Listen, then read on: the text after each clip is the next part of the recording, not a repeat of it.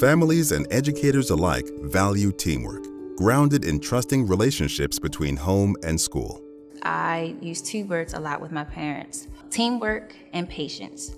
Teamwork because we have to work together. I tell my parents to be patient with me because I'm still trying to catch our students up to their level. I also tell parents, be patient with your student because they're trying, they're giving their best. They give their best to me and they try to give their best to their parents. And I tell their parents to be patient with themselves because some of my parents get frustrated. I don't know why they can't do addition or subtraction. It takes time. I am very comfortable of my son being here because I know that he's in good hands. While parents and educators team up, there remains a disconnect between what parents think and teachers know about student performance. More than 9 in 10 parents believe their child is at or above grade level, while only 44% of teachers say most of their students are prepared for grade level work.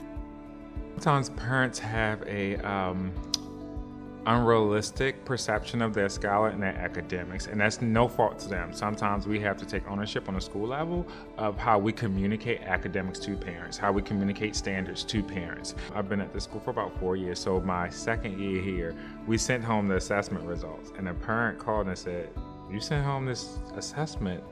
I don't know what this is." And I'm like, we did not explain to parents like how to read this assessment report. Both parents and educators agree that families having a clear picture of student achievement is a top priority, and trust and teamwork describe the connection they would like to have between home and school. Not doing it like once a month, not doing it like every 2 months, but doing it consistent where the parents feel that the school care about them, that the school is invested in their child, the school is invested in the livelihood of families. So one thing I always do is make sure that parents know they see me and I'm visible, and teachers also see that I'm communicating with parents and I know them by name. So teachers see me calling parents by name, they see me calling students by name. Educators and families deserve systems that prioritize trust and teamwork. What does that look like for your community?